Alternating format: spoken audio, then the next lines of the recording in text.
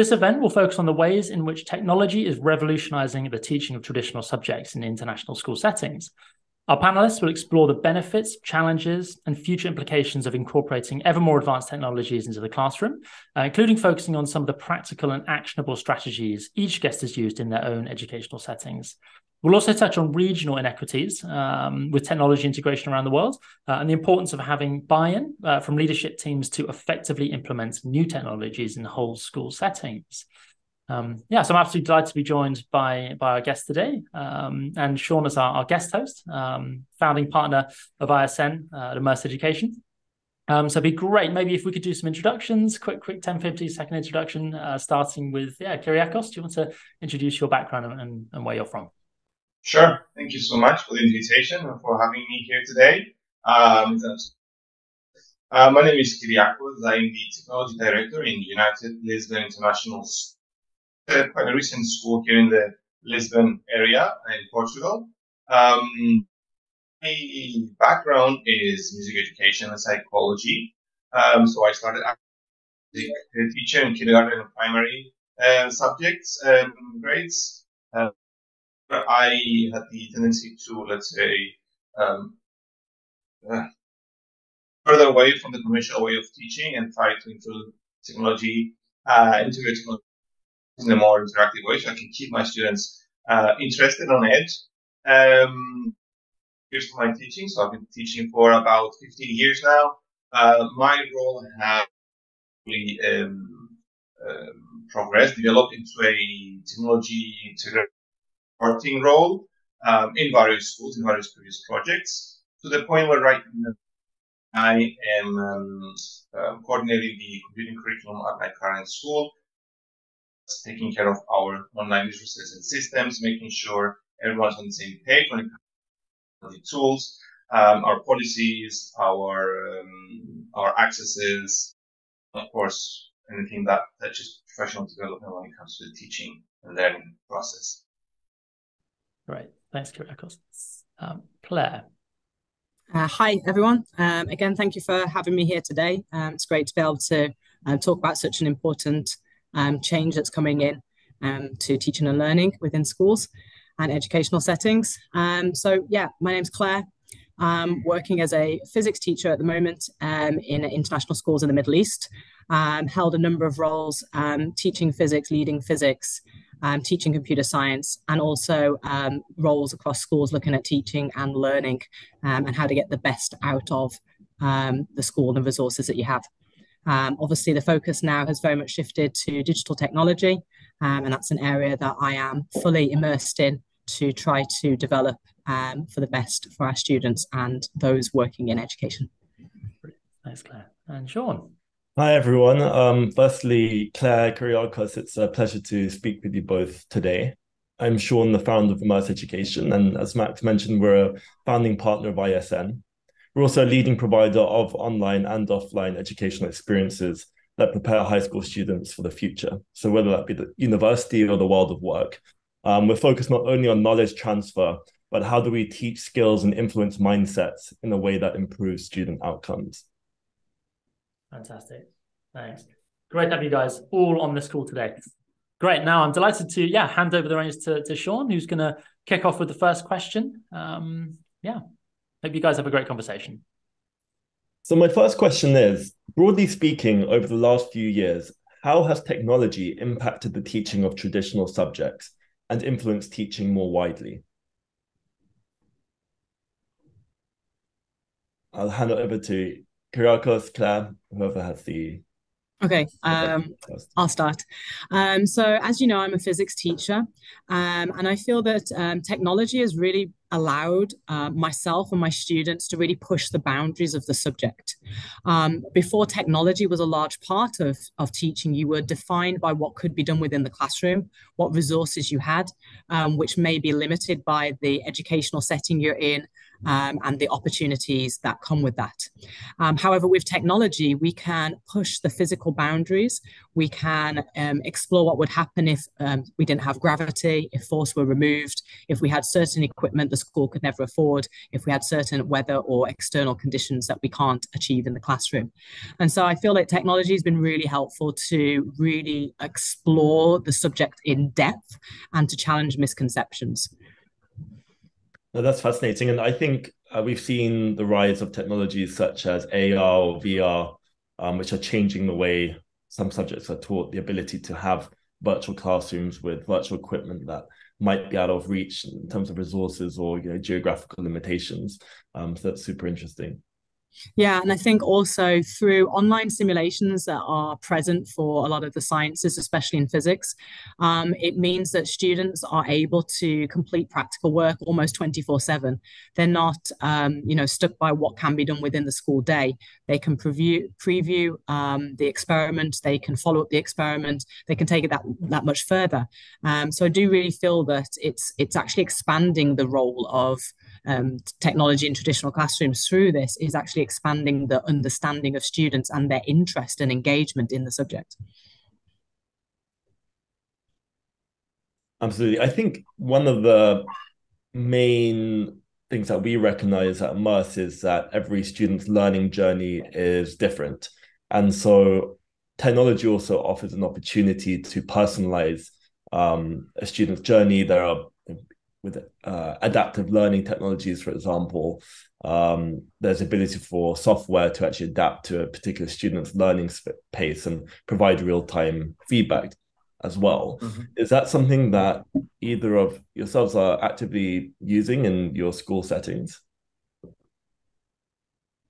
Definitely, if I may kind of like intervene here and add my 2 cents. I completely agree to what was said before. I mean, I come from a music background and I taught music, and then I've transitioned into more ICT teaching as well. So these are all subjects that you want to make sure you don't just try to keep the students engaged and participative and motivated, but you also want to make sure you're providing them with direct and meaningful feedback, which is real time, and that can be done with tools and technologies we have in place. They can take various forms. They can take this continuous assessment through these technology tools like online quizzes or managing a digital portfolio or the grading systems, the automated grading systems that we can have in place really do help us follow up on each child's development, providing that direct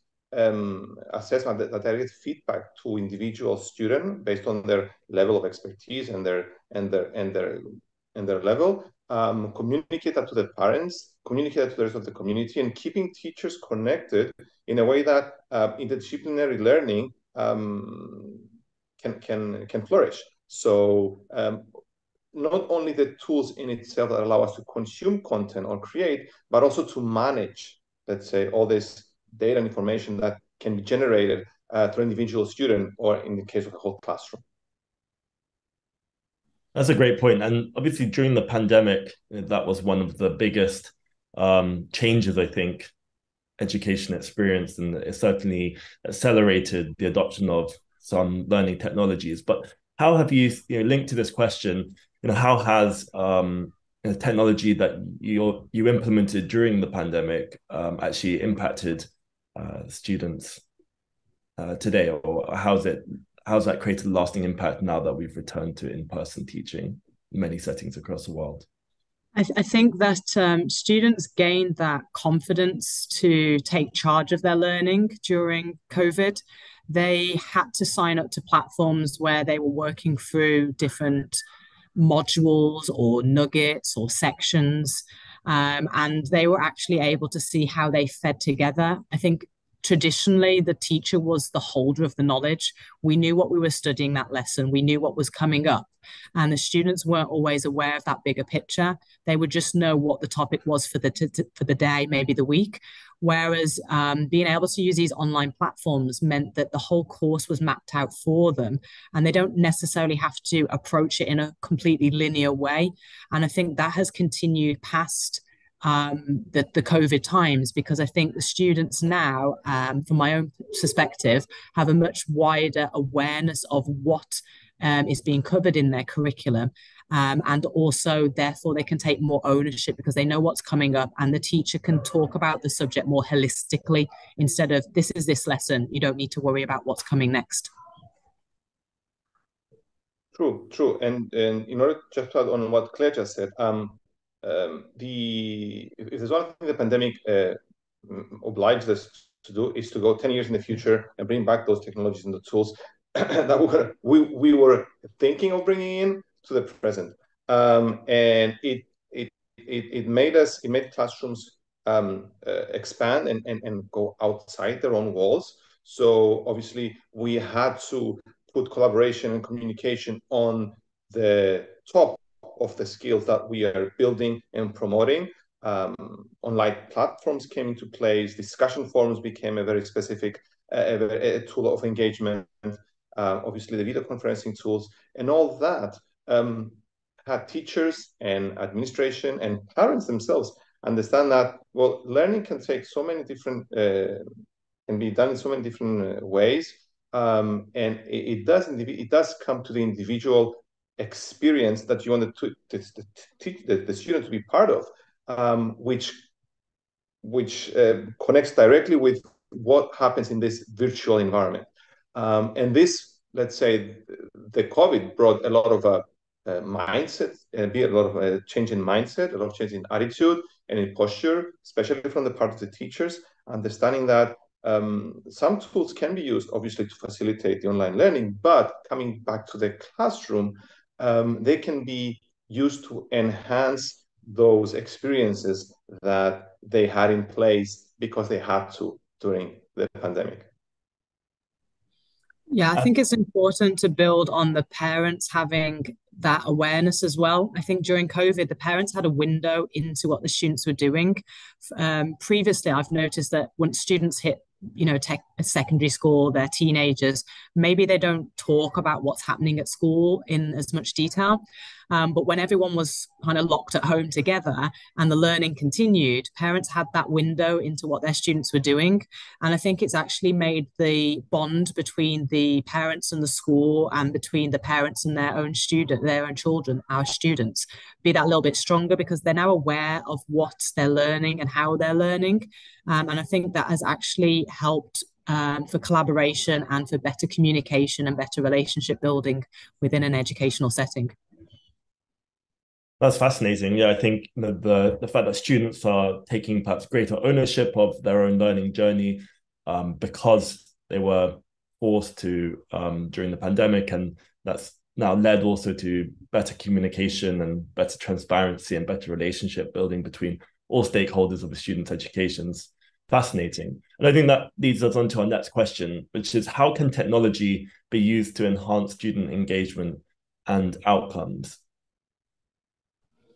Okay, so I'll start with what has probably been the most successful way I've managed to increase engagement across every single age group and across multiple subjects, which is games. As we know, students love games. I love games. Lots of people love games. When you get immersed in a game, you often forget the time. You enter into a state of flow. You're, interested in achieving the goal, the mission, the adventure that's before you. By using game-based learning and gamification, everything from Gimkits and Kahoots to Classcraft, I've been able to support students to feel that in some ways they're no longer learning, even though they are, but to be fully engaged in that experience through the use of a game or game-like elements. And that, in my opinion, would not be possible to the extent that it is without technology. Claire, I'm so happy you kind of brought that as the first topic because I have a feeling this question will focus on game-based learning gamification because I'm a big supporter of this let's say teaching method because for the past 5 or 6 years I've been very much working with Minecraft as an educational tool in the classroom. You mentioned some great tools that gamify the environment and help students and built on leaderboards and badges and built on that immediate feedback that video games are so well famous for. And with Minecraft, being such a flexible and such a very immersive platform, I was able to see how not only it can bring the best out of the students when they become immersed in an activity that involves a topic on a subject they're studying, and its flexibility can be it's easy to be seen across all subjects, but it also allowed teachers to take a step back and allow that learning to take place, because besides the obvious advantages, let's say, of games as educational tools, I was with Minecraft in the classroom. I was able to see that, and I still see it, that the students, or most of the students, they dominate the platform. They don't need to know how the tool works. The teacher needs to not catch up, I would say, but come down to the level of the student and understand that I can be mentored on a tool that they really know their way around, and I can act as a mentor, I can act as a facilitator, I can act as as someone who helps students identify when the learning takes place. And it's been amazing to see what students and teachers were able to do with these kind of approaches. Yeah, I really agree with that. I've also used a little bit of Minecraft and just seen the immersivity of it. And I also think that sometimes in the classroom, traditionally, we may have tried to force collaboration, trying to get the kids to get into groups without any knowledge of what they're getting into groups for, what the task is going to be. Whereas I do think that you get a lot more organic collaboration within a game environment, because the students immediately know what it is that they need to do to be successful, and they know who they need on their team, or they know who they need to go to for support. And I also do think that so much of education now needs to move past just the teaching of facts. We will be able to obtain facts through technology whenever and wherever we need to. I do not remember everything I learned at school. I just go into a search engine and find it as and when I need it. But through games, students are developing transferable skills, and they might not even realize it, such as analytical thinking, having to think quickly with large amounts of information coming in, being able to problem solve, being able to work collaboratively as a team, being able to take leadership roles. All of this is being, portrayed within games, and the students might not even realize it. And I think it's absolutely fantastic to engage the students, firstly by getting them playing games, but then, as you said, Kyriakos, about mentoring them and supporting them to realize that they're developing so much more, and they've got the students themselves have got a lot to teach each other, including the teacher, and then it makes it a learning environment as opposed to having a power balance. And I think that's what technology's done. It stopped there being this power balance with the teacher knows everything and the students are there to kind of become more like the teacher. And I think when you make a nice, fully immersive learning environment where everybody's learning from each other, I think you get a lot more buy-in from the students. Yeah, thank you both. Those were fascinating examples of how technology, particularly the use of games in the classroom setting, are really helping to improve the way students are learning. Related to that, how do you think schools can create an environment where that technology is readily adopted by teachers or by schools in general? If I may, I think the first most crucial point here is obviously democratize the access to these tools and the technologies in place, so that any teacher can feel free and comfortable to select and try to bring something new, something different in their classroom.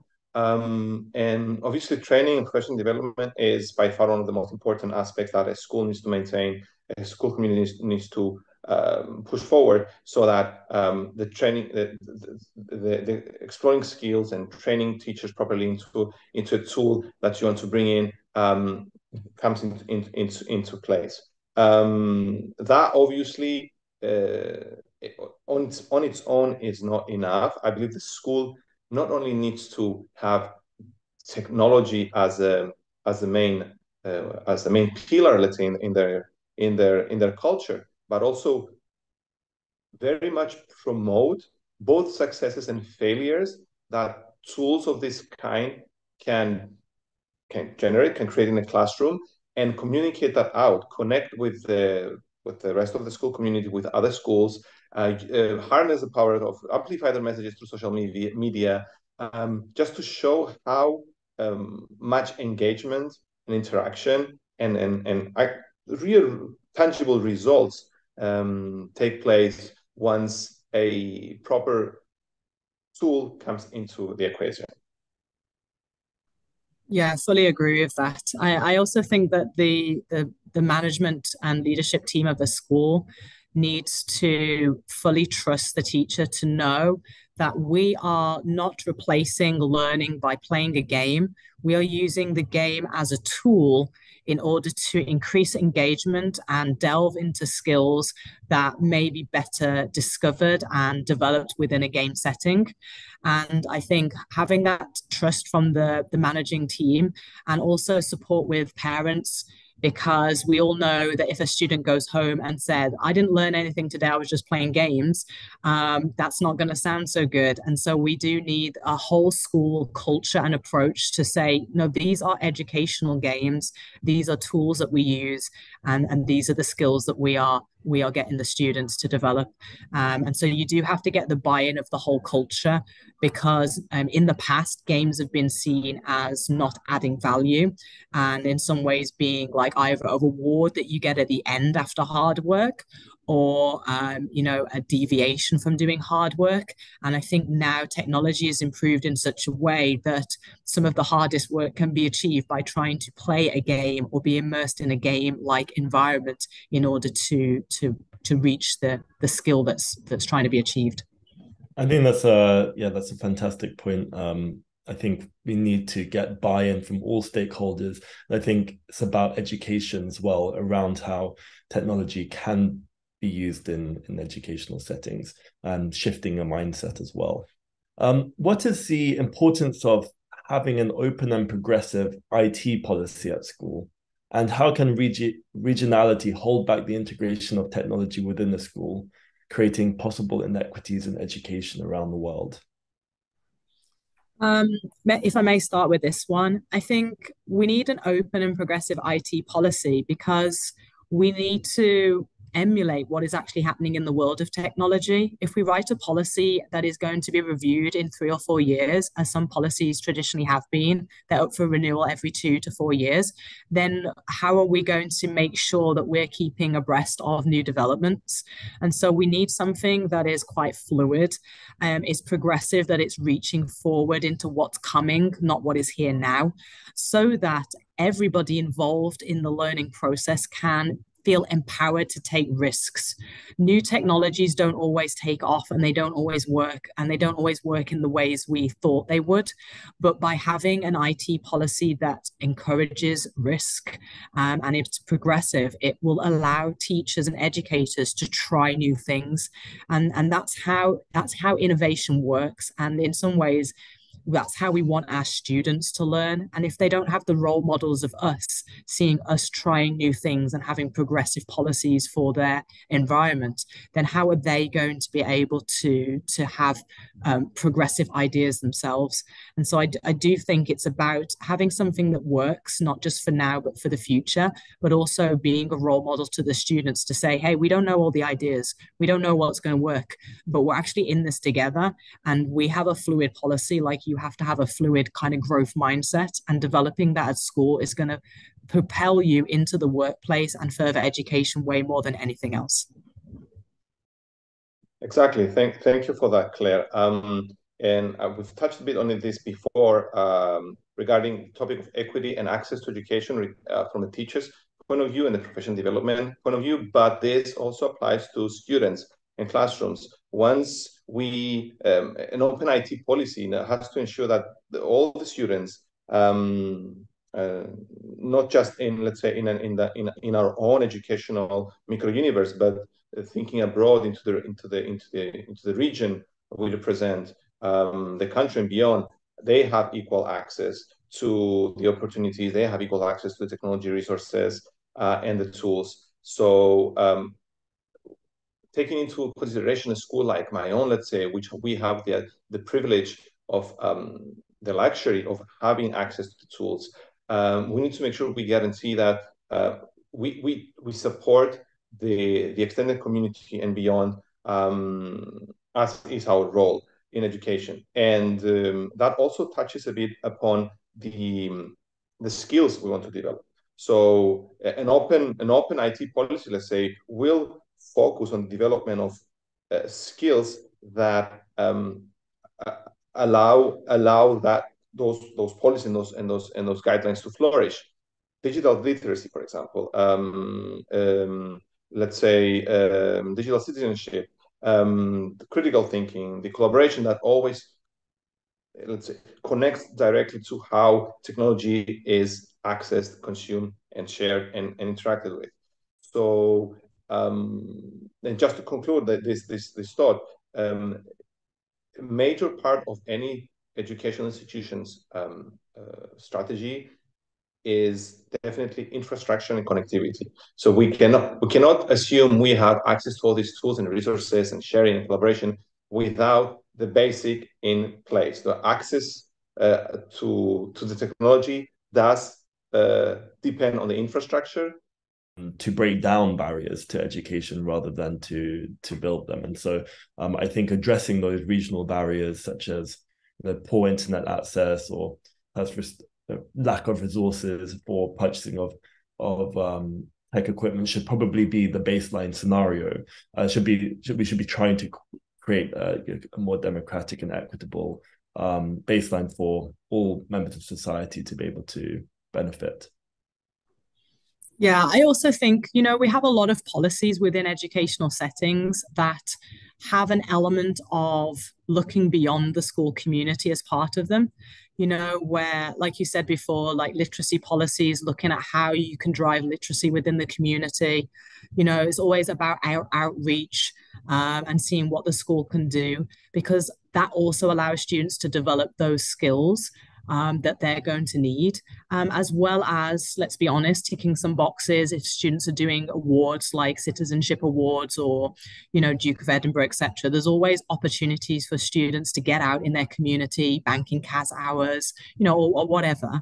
And I do think that a progressive IT policy would also have those same opportunities of how are our students going to be able to, integrate with the rest of their local, then regional, then national, then international community in terms of IT. And what could they do? Whether that is, holding classes for the elderly, whether that is, helping young people to get into technology or understanding the dangers of it, or whether that's just having a link with a school in a country that maybe doesn't have those same opportunities, and working with them on some cloud-based projects, so that those students get access to maybe a piece of software that they can't access, but a school can host, and other students can tap into. So I do think, an IT policy should be looking beyond the one school or group of schools and start to think about the global connectivity and what they're going to put back into that. Thank you. And what are some potential ethical considerations or challenges that surround the use of technology in education? Well, this is a big one, obviously, and it can take various aspects, let's say. I think I would start by going into the one of the hardest ones to grasp and control and try to have in place as we should, which is data privacy and responsible data handling. Schools themselves generate a lot of data. Schools partner with external partners to generate even more data. These external partners have one thing in their mind, is to be able to, besides obviously the ethical, providing a good service, but how to make more money and reach more students and more schools through their services, which is, it's a market thing, and it serves its purpose. But in an ethical point of view, all schools need to make sure that it's crucial to have and establish strict protocols and safeguards to protect the data of the students, protect the data that are generated through all these systems, either is demographic data, attendance data, grading data, all these nuances and details that we can get to by applying all these tools. And in order for that to be properly, let's say, adopted by the community itself, it needs to be transparent. It needs to be transparent as is communicated to the parents, to the stakeholders, how the data is collected, how it is stored, what purpose does it serve. So these policies need to be in place even before we start bringing any type of tool that needs that data to properly function. I think that's really important, the points you've raised about data privacy. And I think building on from that is the students aren't even aware of what data of theirs is being taken. They're just clicking to sign in with one single sign password, single sign on. And so the actual additional point I think we need to be aware of is, since COVID, a lot of students ended up having to use their own devices, and those devices were quite wide-ranging, anything from smartphones to tablets to computers. And I think those schools that operate a bring your own device or fall into a bring your own device, as computers have been purchased or devices have been purchased recently, and parents might not be able to buy into a school-wide system. We just need to be very aware of what the students are clicking. What are they allowing their data to be sent, their images to be sent, information about them? Because when students have a bring your own device, who's responsible for filtering that? Traditionally, the teacher was the filter. Whatever happened in your classroom was filtered through you. Certain topics could be avoided. You could make sure they were discussed appropriately. You knew what was being displayed and handed out and what students were removing from that lesson and that experience of learning.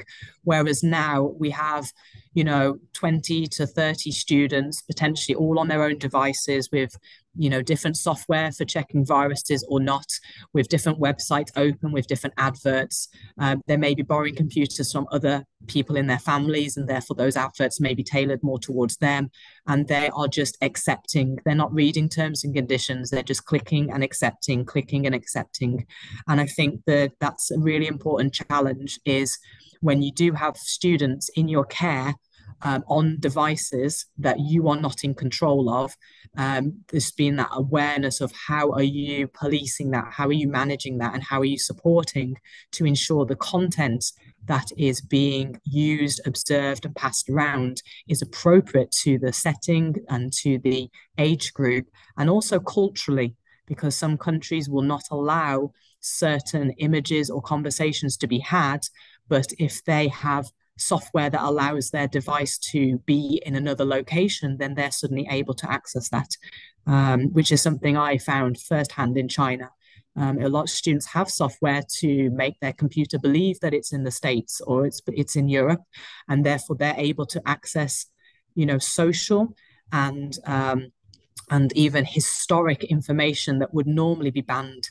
And I think these are challenges and considerations for the use of technology in classrooms.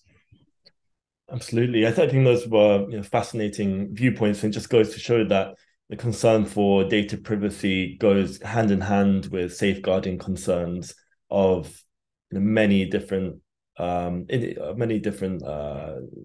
scopes for a student. I'd like to move on to a hotly debated topic within this area of ethical considerations, which is that of screen time for students. And technology obviously plays a role in increasing the amount of screen time that students might have, and this could have physical or psychological impacts on students. What's your viewpoint on it, and do you have any examples of how screen time have impacted your students?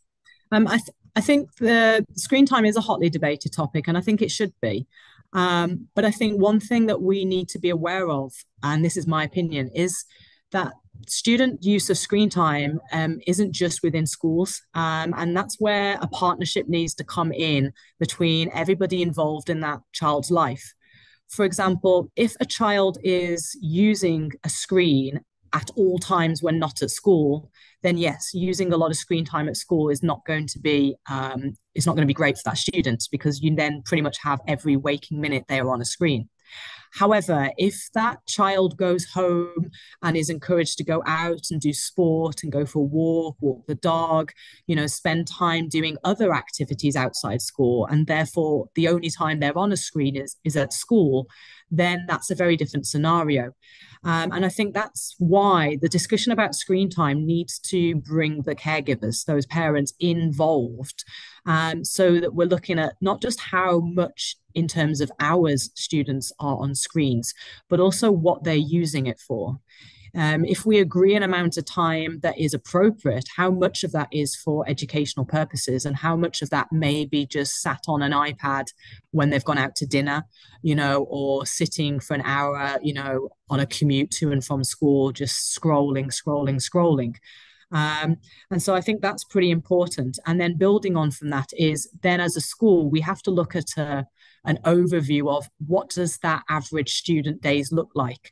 If every single teacher is using the device for a full hour lesson every single period, then yes, that's a lot of screen time. However, if we can get an overview of how that student is using computers, for example, it's a tool, one student is using their laptop out of 4 within a collaborative project. That's very different than them just staring at the screen for the whole hour. So I do think it's a bigger question. We have to get everybody, the child's at the center of that, and then the conversation is everybody, every adult around that child needs to be involved in the discussion of how long and what is being done whilst on the screen. I couldn't agree more. Claire, I'm just going to build up and on that topic, on that you were just saying. Obviously, balancing screen time is extremely important. We all know, research shows, we've seen it as teachers, as parents, excessive screen time can have effects on students, both physical and mental health. So striking that balance between the use of technology and other activities that can eventually promote a well-run development is the responsibility of schools, that filters down to the teacher, who connects directly with caregivers and tries to provide the best possible environment for students to learn and flourish. Now, there's one thing I would like to not debate, but there's a lot of conversation regarding screen time. And obviously, it's normal. It's normal that usually the conversation regarding screen time only focuses on how much part of the question, right? And how much screen time is good, and when should we limit it?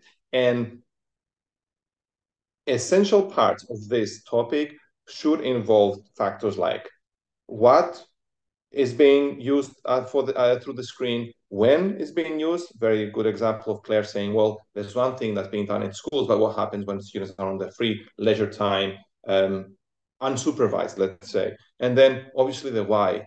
We cannot take the merit out of the fact that children these days socialize very, very much through their personal devices, through the screens. That's how they consume that content.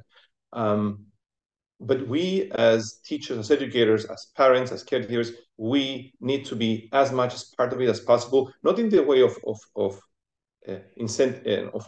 promoting even more screen time, but being part of the content and the way it's being consumed.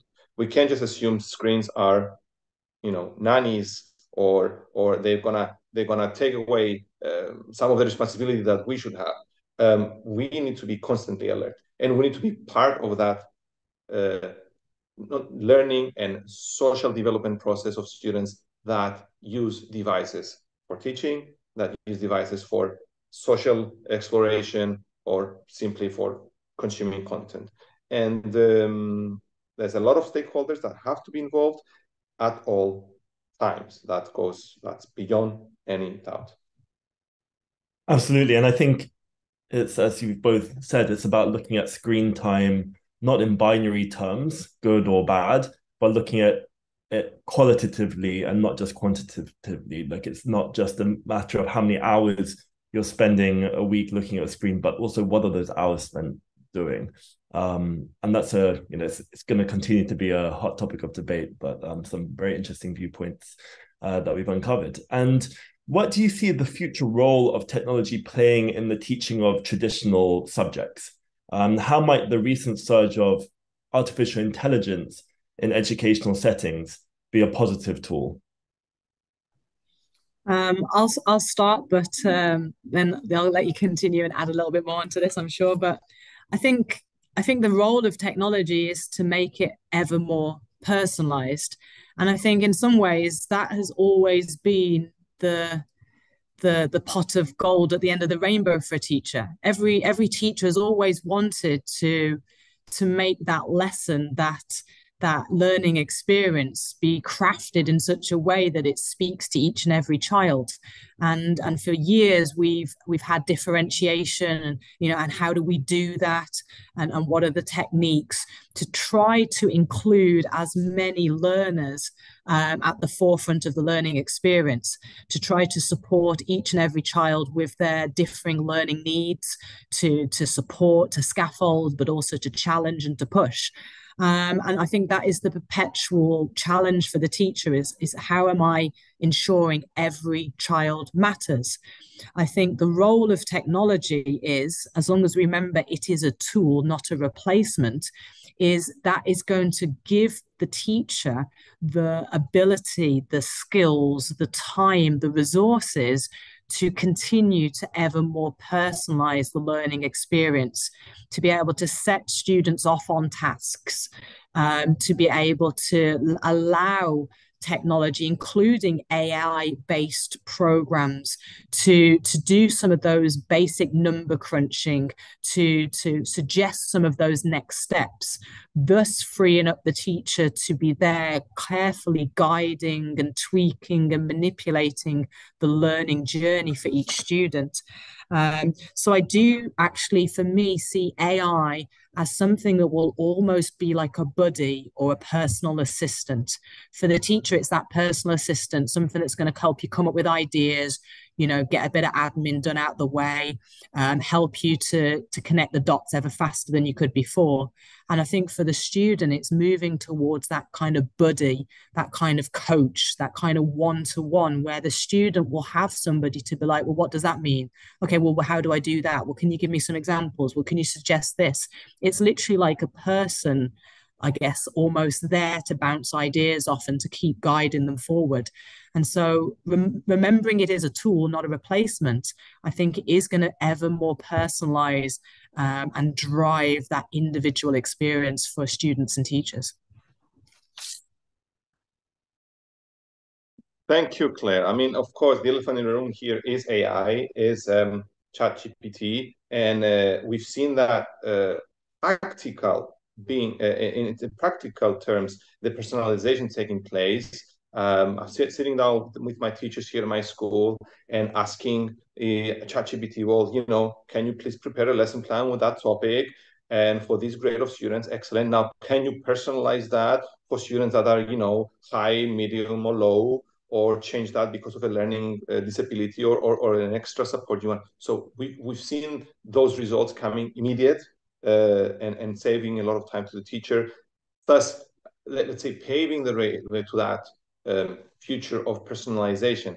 And the other day, for example, I was looking at the amazing job that they're doing there over there at Khan Academy, introducing I think they're called Kanigo, a kind of a AI ChatGPT generated let's say a system that does exactly that you were saying. So the students can communicate with it in a very comfortable one-to-one approach, and the AI will have conversations with them, not providing the answers, but giving them back prompts on how they should think and feed back to the system their answer. And I think going back to our conversation about what video games, in general, games do very well, besides the immediate feedback, they always keep you on the edge of your maximum capacity. The next challenge is always a little bit further than what you just did. And keeping the students on that level, on that silver lining, is where the real learning takes place. You don't want to give them all the tools and the answers. You want to make sure that they learn by doing, they learn by experience. And the next, let's say, the next threshold is just a little bit out of reach, and you need to push yourself forward to get there. So AI can eventually do that. We're looking at the very first aspects of it, the very first baby steps, and it's definitely going to progress as we're looking at it, and that will feed eventually into different ways that we interact with that. So right now there's a lot of typing and reading and back and forth with the AI. Once that becomes more interactive and more immersive, we will see it being introduced into virtual reality and augmented reality environment, where students will be able to interact directly with an AI that represents, let's say, a historical figure or a musician or any personality of a topic that they're exploring, and explore a topic of their choosing, always in those limits of their challenges. And that's really exciting. Yeah, and also one more thing I'd like to add is that I've heard some people say that the advent of AI is in some ways going to limit the relationships between teacher and student, and in some ways degrade them a little bit. But I actually think it's going to make them better, because if the AI is there to get through that basic fact providing, that basic prompting, that immediate feedback, and that engagement, that's really going to free the teacher up to help to develop the whole child. And you know, that's what every teacher's wanting to do. Yes, they're teaching their little bit of the curriculum, and they're promoting their little area of a student's repertoire of subjects. But what a teacher's also trying to do is they're trying to help that child to turn out of their current phase, whether they're primary or secondary or further education, but trying to come out of that better than they went in. And they're also trying to prepare them for the next stage, for the world of work, for the world of study.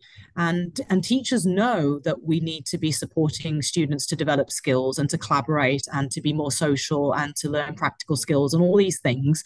But we are often bogged down with administrative tasks and getting through the content.